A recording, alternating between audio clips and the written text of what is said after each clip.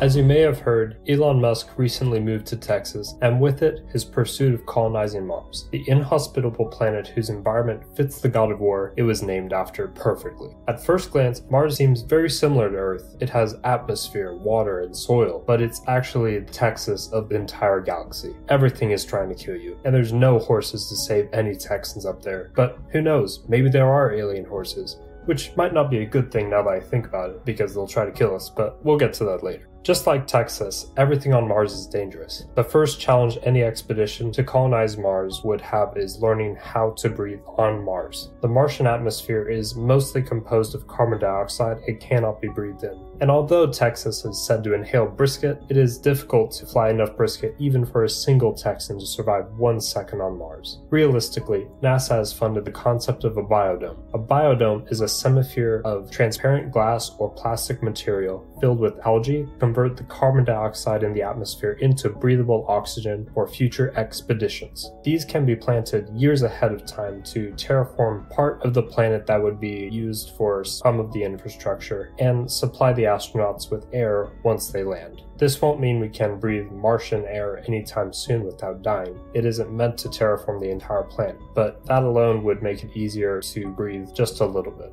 Botany can't fix the entire planet. However, the Martian movie memes will skyrocket in value, so invest now. Botany is the future. Jokes aside, it's going to take something from the Superman movie to terraform the entire planet. The most realistic approach has been to place a supermagnet with a little less Gauss than an MRI machine. Its orbit would be synced with Mars to shield it from magnetic rays, protecting the red planet's atmosphere from disappearing. That alone would make Martian air easier to breathe, assuming aliens don't kill us first, if they do end up existing once we send somebody to Mars. Prometheus and Alien were both unrealistic movies, evil monsters and stupid decisions I can overlook, but the space dust would kill more people than tornadoes in Texas and those aliens combined. Unless space dust can be removed, solar panels will be close to only 10% effectiveness compared to Earth, and robots won't be able to function due to the dust gained into every circuit. It would be like dropping your robots into water just by bringing them outside. No matter how oxygenated it is, the air couldn't be breathed unless we drastically increase the oxygen in it. But how do you dust an entire planet? Again, the solution is magnets. Similar to a smokestack, electrostatic precipitators could remove dust and harmful chemicals by applying an electrostatic charge and attracting it using an oppositely charged electrode. If we build these on a larger Texas-sized scale, the dust storms that plague Mars could be removed in as soon as 2 to 3 years. Powering any Martian technology can't be done before the dust is removed using solar panels, so it's more probable that nuclear reactors would have to be used first. The atmosphere is not only unbreathable, but it's full of harmful radiation from the sun. Nuclear reactors are the least of your problems, and will give you a lot less cancer than the sun. With no atmosphere or magnets to block radiation, nobody could survive for extended periods of time.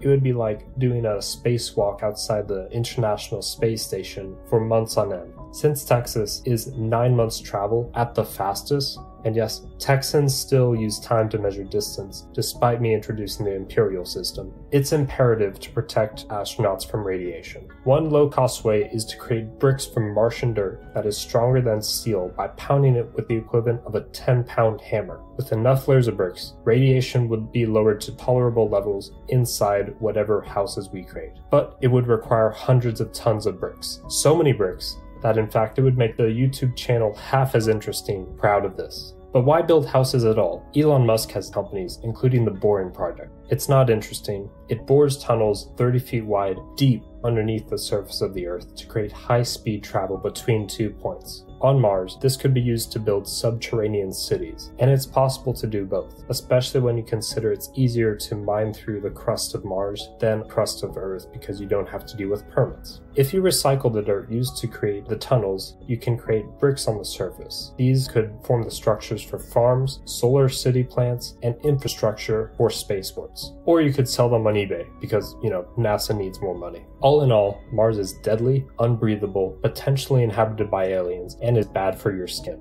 Hopefully, we can use technology that exists right now to terraform Mars within the next 10 to 20 years, so that it is livable and creates lots of jobs in the process. We have the will, the determination, and the money to do all of this within our life. So please, write to your leaders, and petition for more science spending because we need it. Only after that can you crown Elon Musk the king of Mars.